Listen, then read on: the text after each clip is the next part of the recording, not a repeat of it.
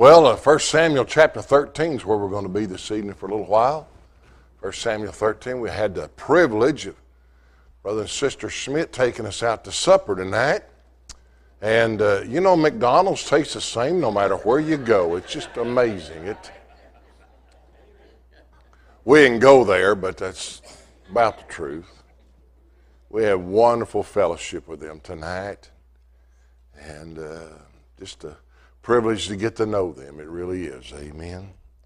And I told him I had 82 messages I wanted to preach. Don't be too scared. I've narrowed it down to 18, so it's all good. No, I don't. Amen. But when you come to a place like this, it's just easy preaching. Y'all are too receptive.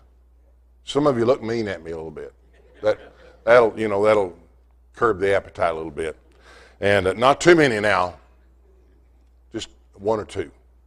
We need a designated mean looker, not you.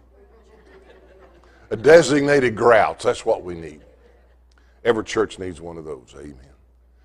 1 Samuel chapter number 13, I have a desire to be a help to the church. That's what I want. If I thought I was going to come here and hurt somebody, I'd just pack up and leave. I want to help somebody. And we get our help from the Word of God. Now, the Old Testament is here for a reason.